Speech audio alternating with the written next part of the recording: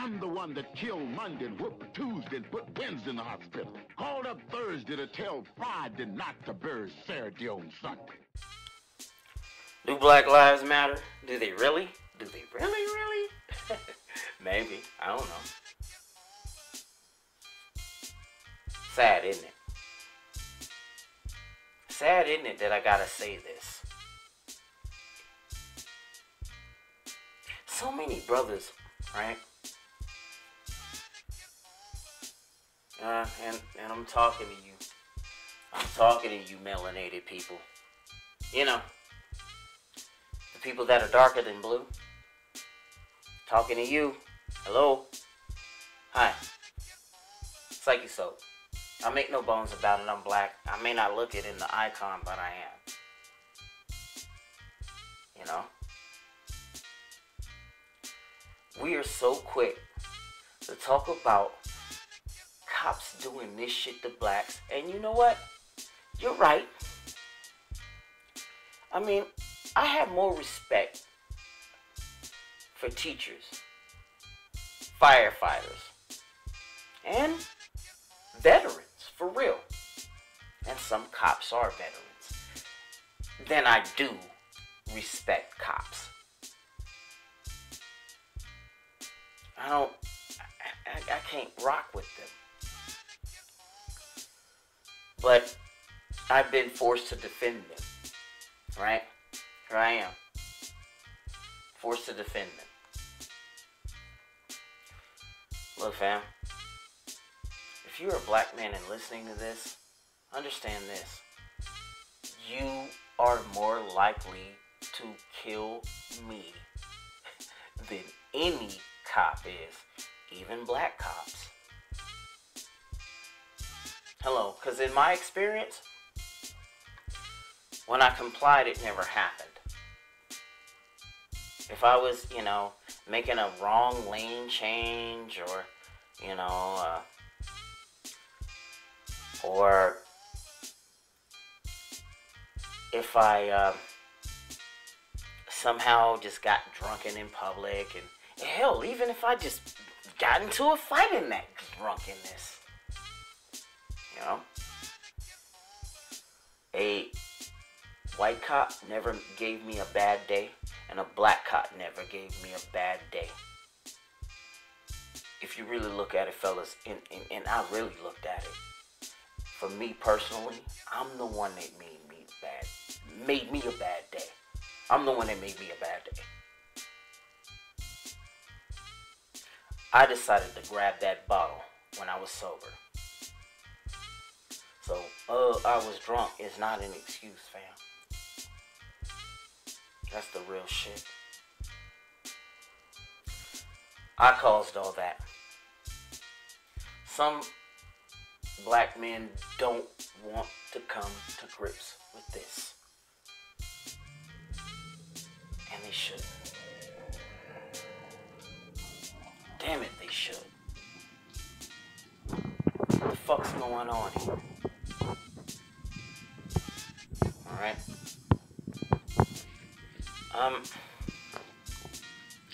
There are many videos in how you deal with cops. I do recommend viewing them. Maybe I should put them on my description for this. But yeah, man. These cops are doing a job. No shit. You see this, you know this. And yes, on the other side of things, some of these cops were, as children, really hurt, battered, picked on, as it were. And they chose an outlet to be something bigger than they're not. That's the other side of things. Yeah, bruh. I remember you, in this case, not you, the listener, but I remember you, the cop. You were the you were kind of the guy that just couldn't really cut it in gym class. Couldn't really even, get even the most average looking girl. I would always take her from you. And you didn't like all that shit. And so you just put that in your heart as hate. And you went into the fucking weight room. And you just took your frustrations out on a certain person. And you had it in your mind that this is gonna be what the bad guy is going to be. Some of y'all had that in your head when you went to the Middle East. Because a lot of you were veterans of the Second and in the First Gulf War too. But let me tell you something, man. These people that you are going to oversee are people too. Now, get it. The cop doesn't have a, how you say it, like your normal type of a lunch break or any type of thing like that. They, get it while they can. I guess might as well say, they get it how they live too.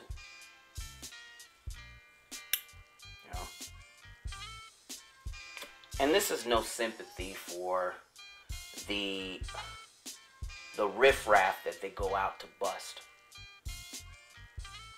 Because this is another issue that we need to address to some of you that are the riffraff. Hello? Some of y'all cats want to just, try the law.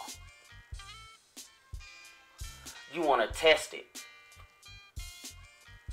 You want to see how far that it can go before you can walk out with a $1 million lawsuit. But when you look at the life of George Floyd, and yeah, the family did get a settlement. Or, yeah, I don't know if I'm saying this wrong, Laquan McDonald or LaShawn McDonald, there's another one. Tamir Wright, there's another one. Mike Brown, there's another one. Damn, am I DJ Khaled all of a sudden? And another one. How far you want to go to win that case with that cop? Yeah, look, just because you are doing it in the street, and even if they are fully in the wrong, there is a such thing as being a sore winner.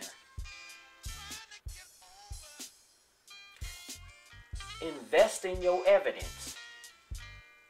Invest in it, definitely. Bring it to the court when it's time for the court. There's a time and a place for all these things.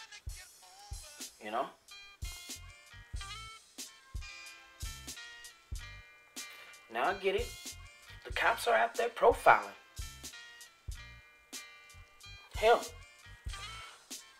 I've even seen cops plant things on brothers. I've seen that happen.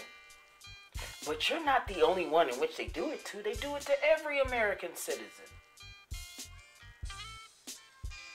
They do it to every so-called crook. And I'm putting air quotes on crook that they don't like. But if you are a crook, stop acting like you a Boy Scout, homie. Stop acting like you a Boy Scout. You know you be doing wrong. You know you be fucking up.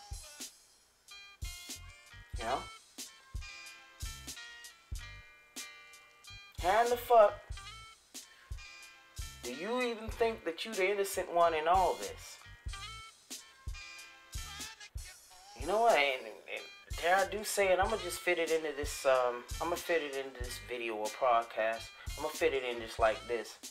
Some of them fellas,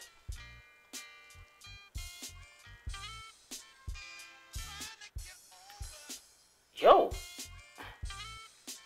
they don't even have to confront that issue because they've lawyered up. Now, I'm not a big fan of public defenders. Oh, man, believe you me. You know, I'm not a big fan of them. Because as you know, like I know, that they do work with each other. The prosecution, the public defender that's with you, you know, they all work together. Not too many tips on the legal or anything. They do just enough to work out a deal. And they walk away as the heroes in this. And it's not really a bad thing for them to walk away from it all as the heroes in this. But some of them do such an inadequate job that they think that they get that by default. They think that they got the, the thumbs up. Or, yeah, they think that they got the go-ahead, the approval, just because they were in that case.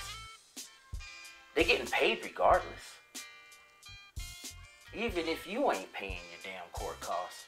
And if you really look at it, your court cost is really paying for that damn lawyer. Your fine is really paying for that damn public defender. And the prosecution. By that. Yo, I'm going to repeat again. These pro-blacks are not here for you. They are here for them. And they'll stay supremacists. Just like those feminists, they're part of the current cancel culture today. You know? And for you MGTOW men, hell, dare I extend the circle, you red-pilled men. Stay in your lane. And I mean even literally while you're driving your damn car. As much as you can. I know it's tough too. I mean, different situations, different circumstances, different strokes for different folks, if you know what I mean. But these cops are doing a job. And yet on the other side of things, I feel like these cops are, put here to make your day worse. Don't they? God damn, don't they annoy you? So, the end game for going my own way. Strictly individual, not collective. And it's in that the very last thought of my mind within the last beat of my heart will be that I went my own way. Share the man eating the red pill. Catch podcasts every day. Hit a like. Subscribe. Bang the bell. Donate to veterans. Peace, gentlemen.